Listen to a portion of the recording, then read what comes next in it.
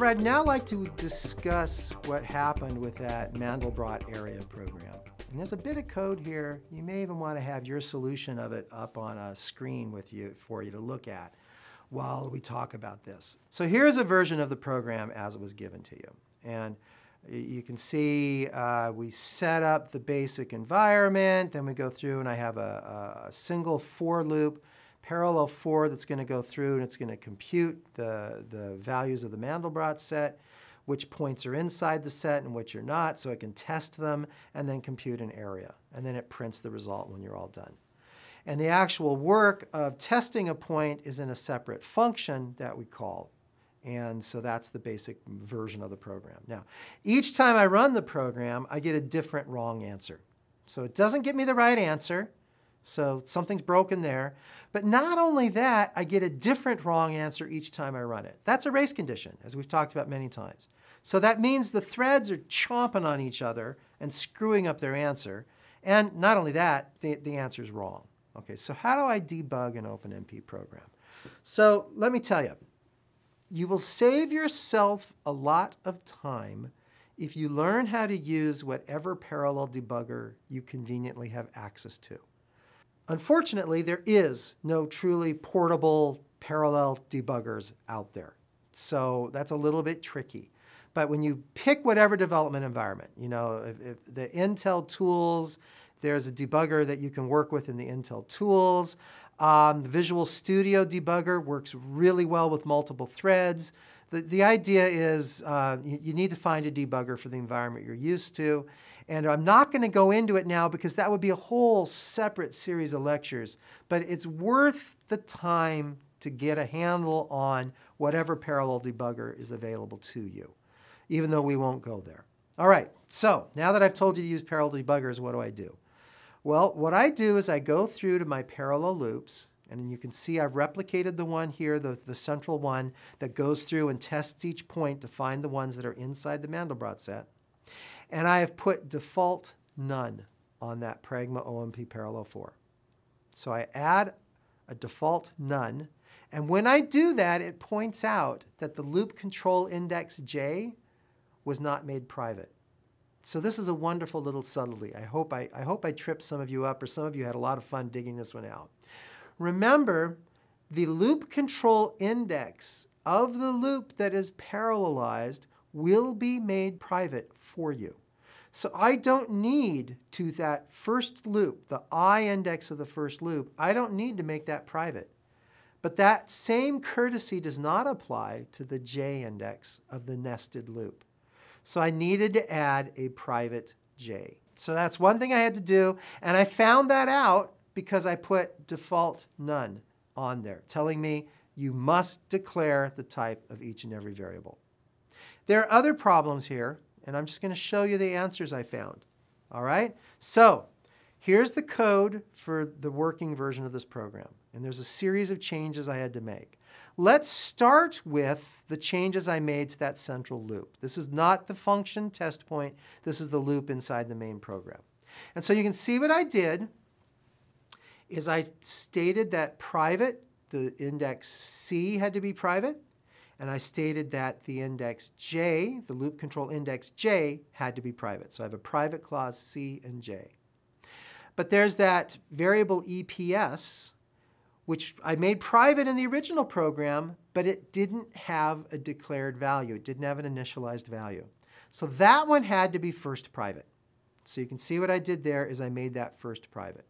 All right? So that fixes that body of the loop. So let's look inside test point. In test point, there's a couple things going on. All right? First thing you have to notice is in the original version, I had test point as a void function. And it picked up the array it was going to work on from the global file scope. Well, there's a problem with that, because what that means is I have a race condition. That means all the threads are walking through the same array at the same time. And that leads to a race condition. So I changed the function prototype to test point so you pass in the point it's going to test. It doesn't take it from the global file scope. Now, this seems a little strange that we would do this in this example, but you're going to encounter this where people will hand you code to parallelize, where they pass things into functions through a file scope variable. And this is a common trend, a common feature of parallel programs, that you tend to not want to use those file scopes. You tend to want to have more control over the scope of your data. So therefore, you pass it in. So you can see in this code I went through and I changed the function test point so that it passes in the point it's going to test. Okay, I'm almost done. I made that change. But the other thing is if you look inside test point, once I've tested, does this point fall inside the Mandelbrot set or not? If I find out that it does, I need to increment it. Well, that wasn't atomic. It wasn't protected. So I could have the threads trashing each other that halfway through the increment, another one could start an increment. So I had to protect that with an atomic clause. So I put the atomic in there. So those are the major changes that I found. And once I did that, the program worked and gave me the right answer. I hope you're able to find all those bugs. I'll tell you that this was definitely a more difficult example of the exercise we've given you so far. This is the one where you really had to go through and look at the code and think about all the OpenMP constructs you were given. So I don't want you to feel bad if this one gave you a harder time than the other ones. That's by design. But at this point, you now have a pretty good, complete grasp of OpenMP because the data environment combined with the synchronization, combined with how we break up work between threads, all of it kind of falls in this example. So now I got one last little challenge for you.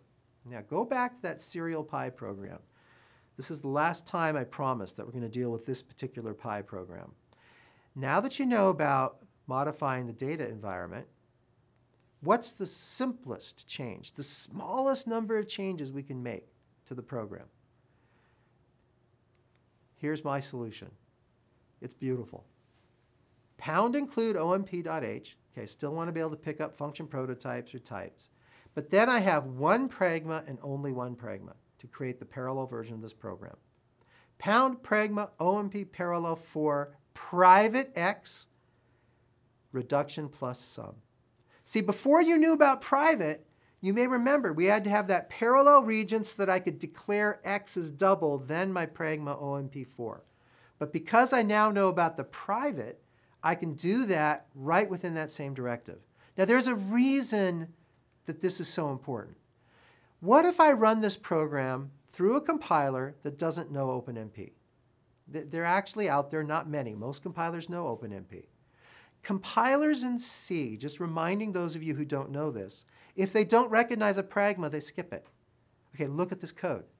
This is a fully functioning working program that gives you the correct answers if I skip that pragma or follow it. So I have parallelized this program without breaking or changing the serial version of the program. That's elegant. And when you're talking about serious engineering over professional level applications, that kind of flexibility to not break my serial program when I parallelize it is very, very important, and that's one thing that's in there by design in OpenMP. So that's pretty darn cool. And that finishes our discussion of the Mandelbrot area program, and that finishes our discussion of the numerical integration to estimate pi.